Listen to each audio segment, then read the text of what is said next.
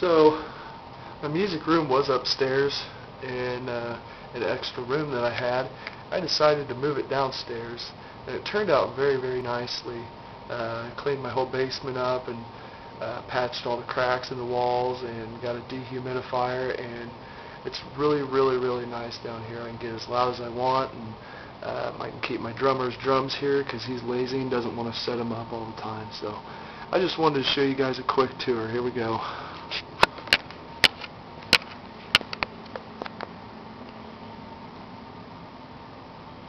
There's a toilet over in the corner for some reason, I don't know. But I'm going to remove it and put my workbench over there, actually.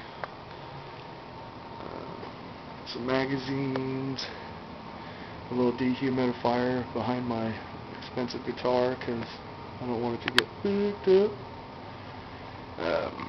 Here's all my guitars. I got rid of a few, and really happy with my 3 Deans that I have right now. I love Dean guitars, and I'm sure they know that by now because I message them every day on MySpace and YouTube telling them how great they are. Oh, let's see, a signed picture of the Satch Man with a pick that he threw at me. It hit me in the face, bastard. Bunch of posters hanging up on the wall. Of course, my keyboard, some straps, headphones, my drummer's drums. Let's see here.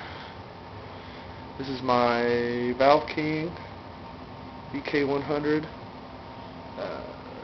and the matching cabinet. Very nice setup.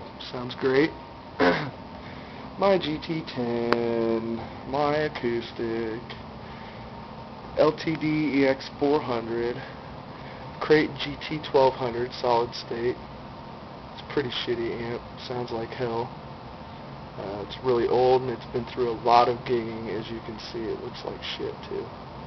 A bunch of other posters, a big picture of Dimebag, it's vintage, isn't it? From like 95 or 96, one of the Guitar Worlds. Pantera poster, there's another Dimebag picture that came out of the Guitar World. I think it was like October 2004. My workbench and my throne, I guess you would say. And there's a few cases right there. The Fender neck, curly maple hanging up right there. And my phone's ringing because somebody decided that they want to interrupt me right now. But I'm just going to ignore it and keep going. One of my friends made this neck. It's for a 6-string bass. I don't know if you can see that up there. It's pretty wicked. Maple fretboard, 2 big old Purple Heart skunk stripes, or 3 actually, Purple Heart skunk stripes up the back.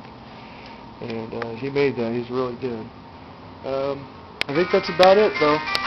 So, thanks for stopping by, guys.